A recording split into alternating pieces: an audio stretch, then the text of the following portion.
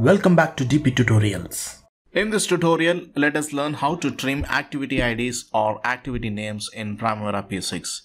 Generally, we use the Renumber Activity IDs feature to change the activity IDs, or else we export to Excel and trim the data. But we can also do the same thing directly in Primavera P6 as well.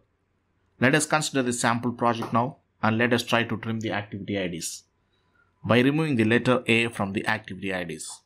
Go to Tools, click on Global Change. Click on New button. In the Then section, click on Add Here. Under Parameter, select Activity ID. In Parameter Value, select Right String.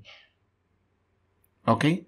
Then click on this field and adjust the parameter value to Activity ID and hash value type 4, as we want only the last 4 letters in the activity ID. Now click on Change button. P6 will show us the preview of the change like this. If you are okay with the result here, click on Commit Changes button. Now you can see that there is no A letter in the activity IDs. Similarly, you can also trim activity names or any other text fields in Primavera P6. So friends, this is all about how to trim activity IDs or activity names in Primavera P6. I hope you have enjoyed this tutorial. If yes, please give me a like, share and comment.